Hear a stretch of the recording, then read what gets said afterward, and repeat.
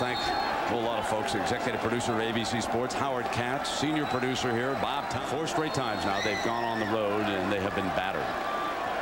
Colorado, Miami in the Rose Bowl, Penn State, and now a team they have dominated for 20-some years. 41 seconds until party time. It's like, folks, watching the students along the end line and the sideline. It's like watching the ball in Times Square when you know it's sitting there and it's going to start to tick down, and it will be a sea of humanity. Sideline warning right here, huh? Right onto the stadium, and he has no chance. He's a heavy underdog here,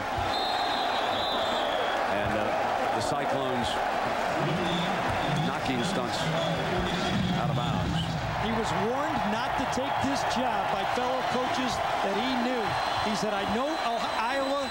I'm from Iowa. I can make this program work. He was right. Fumble! The Cyclones have got it, and we're all but done. Josh Davis. And the ball is recovered by Anthony Forrest, the sophomore from Fort Worth, Texas, number 17. Let the party begin.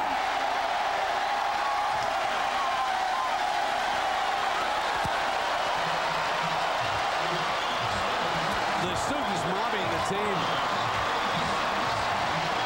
36-14 is our final score. And our Chevrolet players of the game for Nebraska, Fabian Washington, and the leader, Seneca Wallace, for Iowa State. He throws for 220 yards. Threw for a touchdown. Ran for a couple of scores. Perhaps the greatest day in Iowa State football history. Seneca Wallace leads the Cyclones past Nebraska. 36-14. ABC Sports is online at ESPN.com. Keyword ABC Sports. Stay tuned now for the Thrifty Cardinal postgame report after this from your ABC stations. For Gary Danielson, Jack Trice, I'm Brett Musburger saying so long from Ames, Iowa. It's a great day to be a Cyclone. So long, everybody.